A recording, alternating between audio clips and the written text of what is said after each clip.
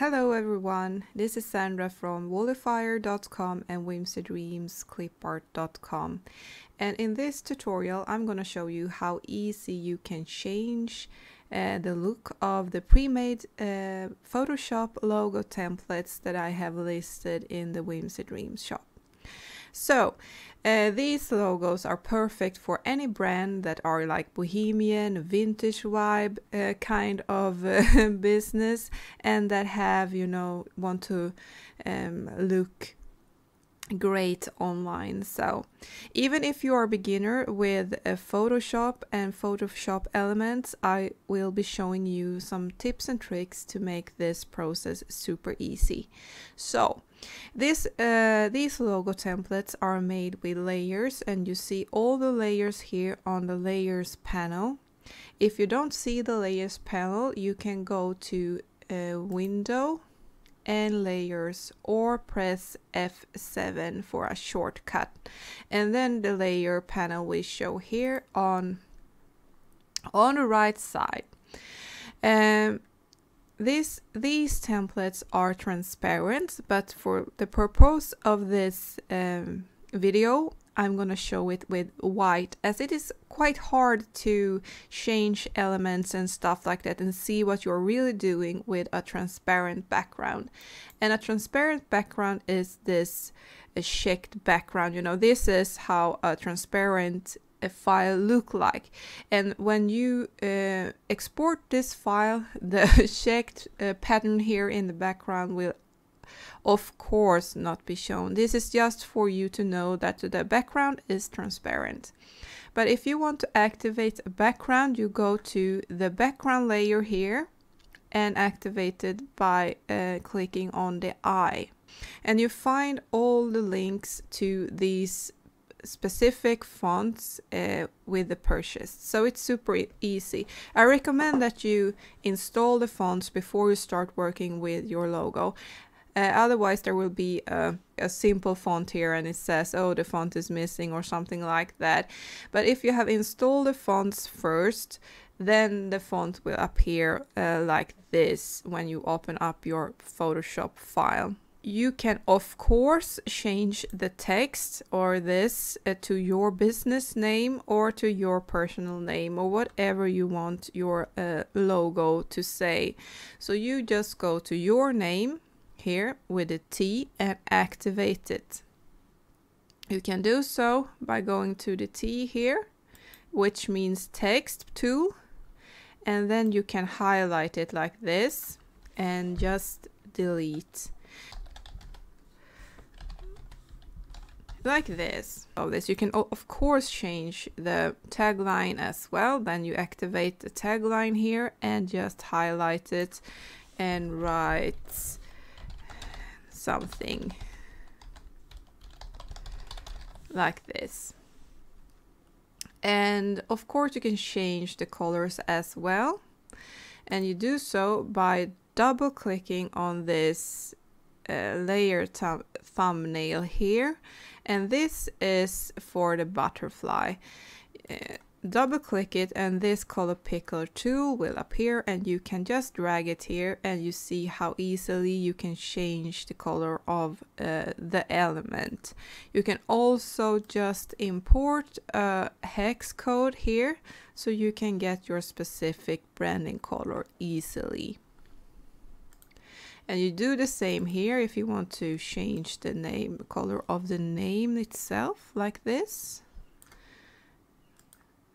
And the tagline, like this. Text often change the look of the logo. It's also super simple to change the sizing of the elements or the positioning of the elements themselves. Sometimes when you change the text or your name here, the logo changes totally, the look of it. So you can of course move the elements around and change, say, the size of it. So if I go to this butterfly, I think this butterfly is too small or something like that. You activate the butterfly and then you press Ctrl T to activate a bounding box, and then you just can drag the corners here to change the sizing of it like this, and be sure to center it again. And you can also move your name here, activate the layer with your name. I recommend using the up and down arrow keys on your keyboard to make it, you know, it's easy to make too large adjustments. So you can move it around like this, and you can also click the text tool, activate it like this, and change the size of your text as well to fit your style or your needs. The same goes, of course, with the tagline. You activate the move tool, your tagline here is activated, make sure, and just use the arrow keys like this, up and down. And as you see, I have made this white border around, and that's just to make, you know, that you can enlarge your elements the way you really need them to. And I recommend stepping away for a while and getting back to your logo and just see if it's perfect, you know. Try to applicate your logo on, say, a letterhead or something, and step away for 10 minutes and go back and check it again. In that way you can see all those fine details and what you need to adjust to make it perfect. And remember to always center your objects before you export it, and you do so by using the marquee tool. When you are exporting your logo, please make sure that this background layer here is turned off, so you get this beautiful transparent background that you need when you are going to applicate it on your things. And you export it here by going to File, Export. Say if it's for web, you can save it for web here, or export as, like this.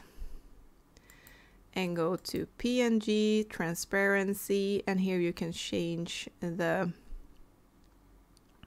size of it and stuff like that.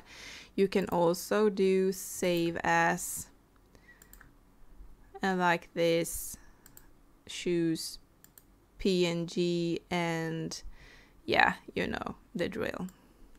So it's super simple, and I love these logo templates, as you can customize them perfectly for your needs, and it's a quick fix, and you know, something that you really can do even if you are not super into Photoshop, I promise you.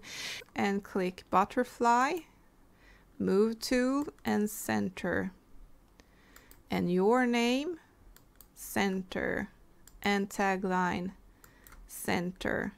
Now you're ready to print this beauty. And if you have any questions or need any help, I'm always here. And you find all the contacts below in the description, and you find the links to the logo section in my shop if you want to check all the logos. And yeah, you know, I hope you really enjoyed this tutorial and it helped you. And if you have any other questions, please let me know.